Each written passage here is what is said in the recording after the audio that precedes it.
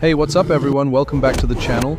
Today, we're diving into the wild world of the Smilodon, the saber-toothed cat that owned the Ice Age. You know this beast from Ice Age with those crazy long teeth? We're going to unpack what made this cat the ultimate predator in a chill, 900-word chat. Let's roll. Ever wonder why predators like Smilodon are often smaller than their prey?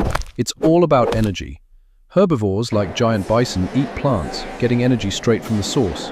Carnivores like Smilodon, though, only get about 10% of that energy through the herbivores they eat. That's why predators are usually leaner. But evolution hooked them up with some serious tools, sharp claws, strong jaws, and sometimes pack hunting skills. Smilodon, though, it was next level, built to take down absolute giants with weapons made for the big leagues. Let's start with those iconic saber-teeth. These fangs were wild, growing up to 8 inches long, the longest of any cat. Smilodon's name, Knife Tooth, says it all. These teeth were sharp, narrow, and built to pierce deep, causing devastating wounds. Here's the kicker. Smilodon's bite force was only about 1,000 newtons, 4 times weaker than a lion's. But those sabers were so efficient, it didn't need a strong chomp. The teeth were slender and fragile, so Smilodon likely targeted soft spots like throats or bellies. Its jaw could open a crazy 120 degrees, way more than a human's, making any neck fair game. Paleontologists think it used quick thrusting bites to shred a prey's throat, causing massive blood loss or suffocation. Brutal stuff. But Smilodon wasn't just about teeth. This cat was jacked. Its bones were thick, packed with muscle, especially its forearms, which were 20% thicker than expected for a cat its size. Those arms could pin down huge prey, and the claws? Massive, twice the size of a Siberian tiger's and bigger than a Kodiak bear's, even though bears outweigh Smilodon. These claws were perfect for gripping giants. Smilodon was also a high jumper, with a robust heel bone suggesting it could leap over 15 feet, probably launching onto a mammoth's back. Plus, sternum injuries hint at high-speed chases, so this cat was fast. There were 3 Smilodon species: Gracilis, Fatalis, and Populator. Gracilis, the oldest, popped up in North America 2.5 million years ago, about jaguar-sized. Fatalis, around 1.5 million years ago, was lion-sized but heavier, at 620 pounds. Populator, the youngest, was a beast, at 1,040 pounds. Think medium polar bear. Thoughtful. All 3 were huge, with low sexual dimorphism, meaning males and females were similarly massive. In their niche, these cats ruled as apex predators. Curious. What did they hunt? In North America, Smilodon tackled giant bison, camels, glyptodonts, mastodons, and even Columbian mammoths. In South America, it went for toxodon, glyptodonts, horses, and caimans. Puzzled. Was it a solo hunter or a pack animal? The Brea Tar Pits in California give us clues.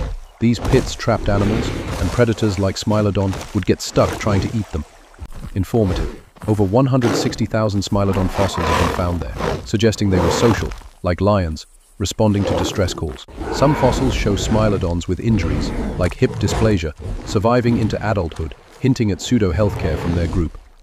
But some argue isolated skeletons outside tar pits point to a loner lifestyle. Emphatic, either way, Smilodon was a force. Acknowledging Smilodon had competition though. American lions and dire wolves ate similar prey, making them rivals. Powerful. Smilodon's big sabers likely scared off competitors, and La Brea fossils suggest dire wolves sometimes gave up kills to Smilodon, which ate everything, bones included. Surprised, short-faced bears, some as big as small dinosaurs, were around too, but their omnivorous diet probably reduced conflict. Logical. If Smilodon hunted in groups, solitary bears likely backed off. Curious. How did Smilodon eat with those giant sabers? It had blade-like carnassials, special teeth on the sides of its mouth that sliced meat like shears as it turned its head to avoid the canines. Impressed. Modern cats still do this, showing it's a solid design. Informative. Smilodon's senses were sharp too. Brain scans show great coordination and hearing, and its eye sockets suggest binocular vision for spotting prey. Impressed. Smilodon's range was huge, from Alberta, Canada, to Patagonia in South America. It thrived in grasslands, woodlands, savannas, and subtropical forests. It lived with ground sloths, proboscideans, terror birds, camels, and early humans, who arrived around 25,000 years ago. Serious. Humans and Smilodon likely clashed over food.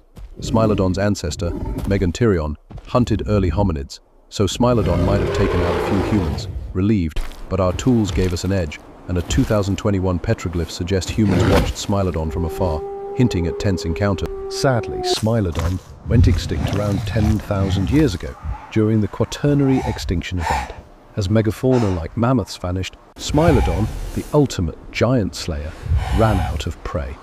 Humans may have added pressure through hunting or habitat loss, but the loss of prey was the real killer.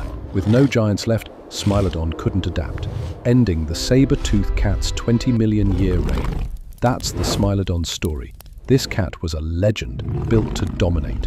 What do you think? Would you face one? Drop a comment, hit that like button, and subscribe for more. Catch you next time. Peace. And that's the Smilodon story.